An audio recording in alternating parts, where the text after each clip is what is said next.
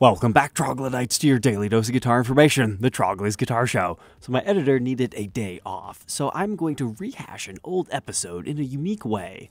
This is a tale of a 1978 Gibson Les Paul Custom with factory stock chrome hardware. Now this isn't necessarily rare, it actually becomes more common the further you get into the late 70s into the early 80s, but something, around 75, 76, at that point I would say it's a little bit more uncommon. Now whether you think gold or chrome looks better on a guitar, there's an old episode that I did showing them side by side. A lot of people find that the chrome is understated but brings out the rest of the finish so much more, and you get the benefit of not having to worry about the gold wiping off the pickup covers. The story of this guitar, 5 years ago, somebody who had a not so promising outlook on his life expectancy according to his doctor, wanted to seek out one of these exactly spec'd guitars. I tried to help him to the best of my ability. But just as forewarning, that's not a service I'm able to offer anymore. I made this video to help you with that.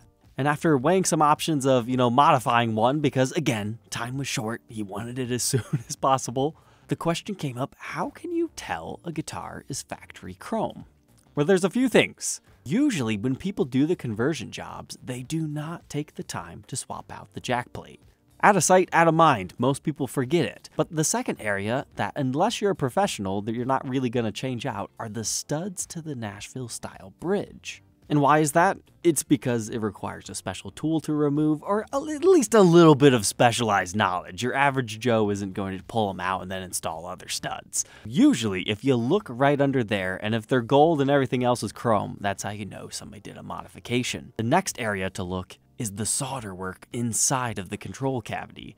So if that's been messed with, you don't even know those are the original pickups to the guitar. But if everything is good there, then you want to pop your pickups out to see if anybody has messed with the solder work by the covers. Now, as I was just telling you, factory chrome, it's not selling for like huge premiums, but there are some people that prefer it and are looking out for one of those, so you might see a small premium depending on the year of production and the color. Like wine red, you see them quite often. Cherry sunburst, I've only ever seen like a small handful of, and I've only seen like a handful of the tobacco ones. But I've personally not seen a stock chrome white Les Paul Custom from the 70s, early 80s era anyway. But there's kind of an additional fun story behind this one.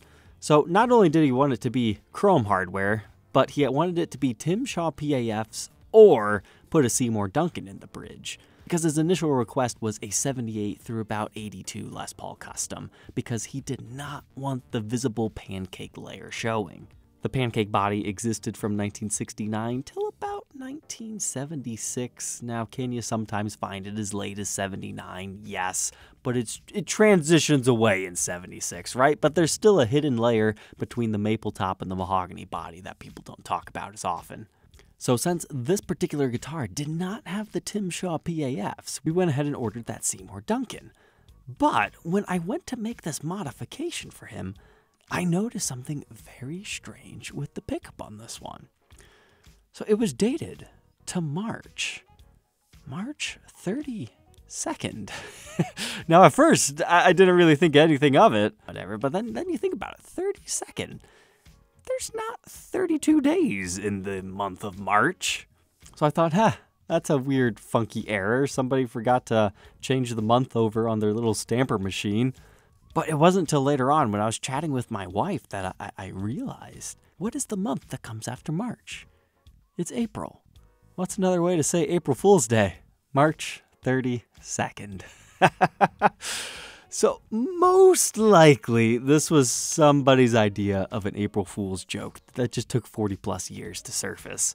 That's one of those stories that just stick with you for the rest of your life, and it's one of those tales that I will never forget.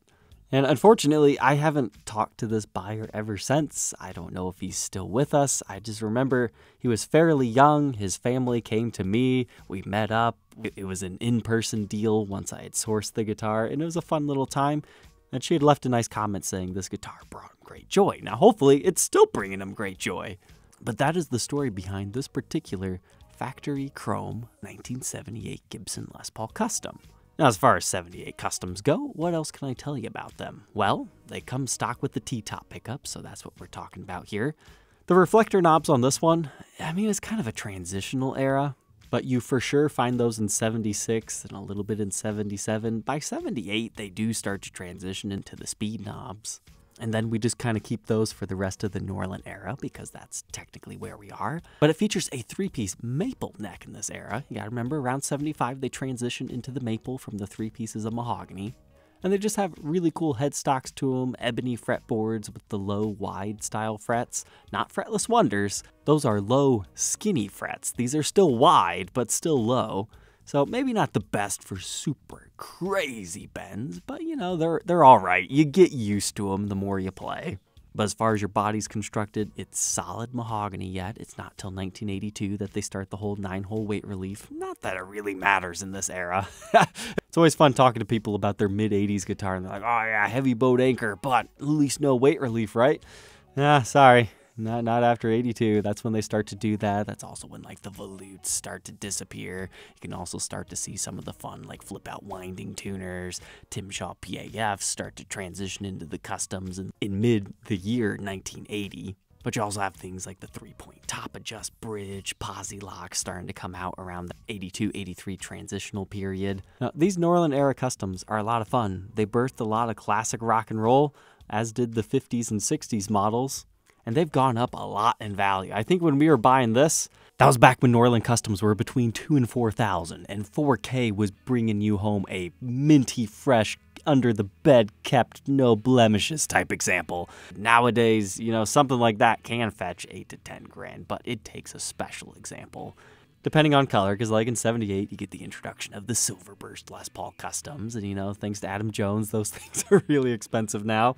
And not just Adam, other players as well, but since Gibson gave him an official platform of a signature model, that's what they needed to really jump over the top.